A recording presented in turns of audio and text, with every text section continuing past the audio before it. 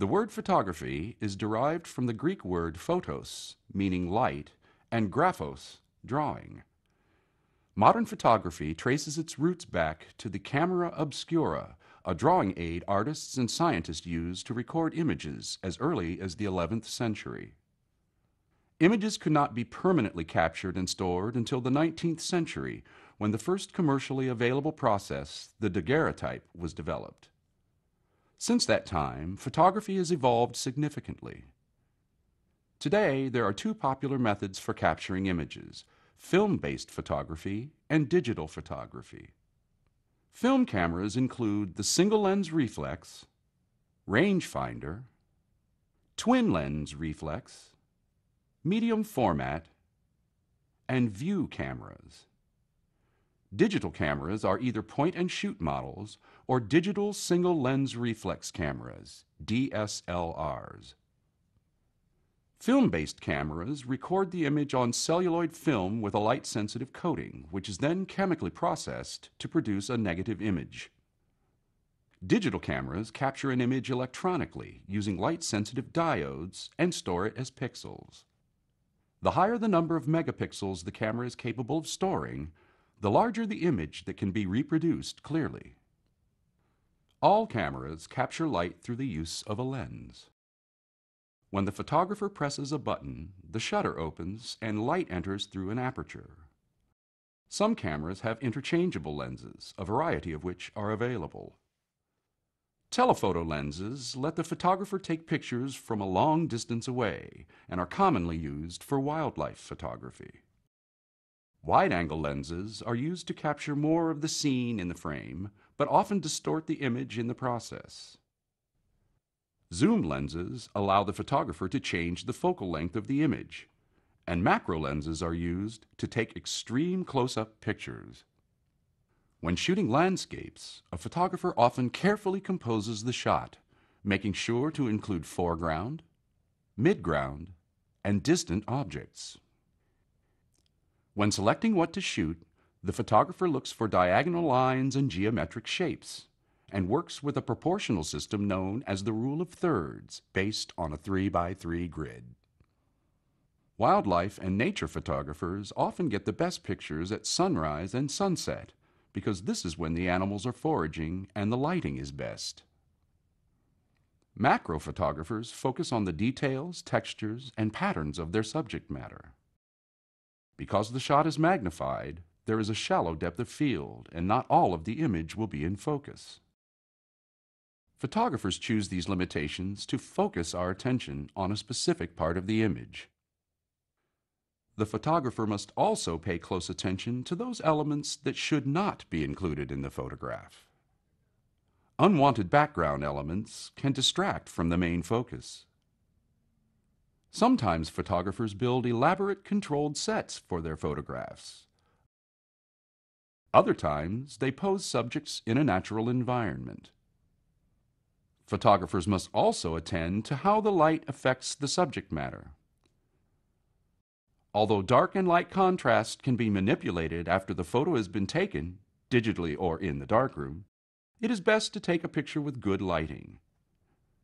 The amount of light entering the camera can be controlled by adjusting the shutter speed and aperture. One way to control how much light enters the camera is to adjust the amount of time that the shutter is open. This is known as the shutter speed. When photographing rapidly moving subjects, it is important to use a fast shutter speed to avoid blurry images. A slow shutter speed allows the photographer to create motion blur on a fast-moving subject. Another way to control the amount of light entering the lens is to adjust the size of the aperture. The aperture setting determines the depth of field, or how much of the image is in focus.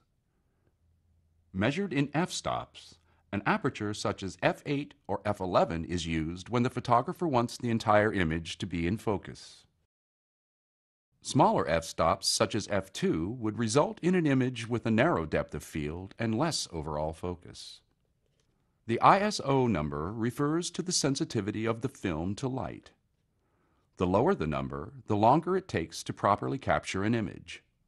For example, film with an ISO of 50 requires more light to produce a usable image than film with an ISO of 800. When using film-based cameras, after the pictures have been taken, the 35mm film must be rewound into its metal cassette before it is removed from the camera. To process black and white negatives, the film must first be loaded onto a metal reel or spiral in complete darkness. The reel is placed in a light-tight developing tank, and developer and fixing chemicals are added one after the other. After a very thorough wash, the film is then taken off the reel and allowed to dry. In order to select which photos to print, the photographer makes a contact sheet by exposing all of the negatives onto a sheet of photographic paper in a darkroom. To create the actual photograph, an enlarger is used to project light through the negative and expose a sheet of photographic paper. Once the photographic paper has been exposed to light, it must be processed.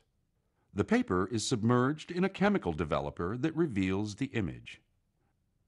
The paper is then placed in a stop bath that halts the developing process. The final step is to place the image in a tray of fixer. This stabilizes the image and protects it from any further exposure to light.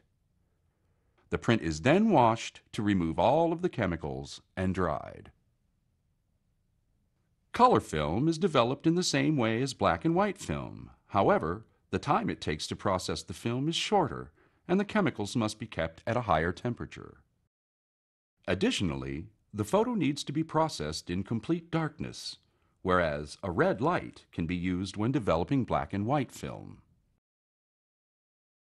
Digital cameras store images as electronic data that can be downloaded onto a computer. Once on the computer, the color and contrast of the image can be easily manipulated. Digital photos can also be combined together to create interesting collages. Prints can be produced using many types of printers, although inkjet printers are the most common. Photographers set up color profiles on their computer to ensure color accuracy when using a digital printer. Photography is an art form that tells the story of our lives through images. Being able to record an image on paper or screen means capturing a moment in time. These snapshots, combined with the creativity of the artist, have the potential to express and communicate ideas that inspire and influence our cultural experience.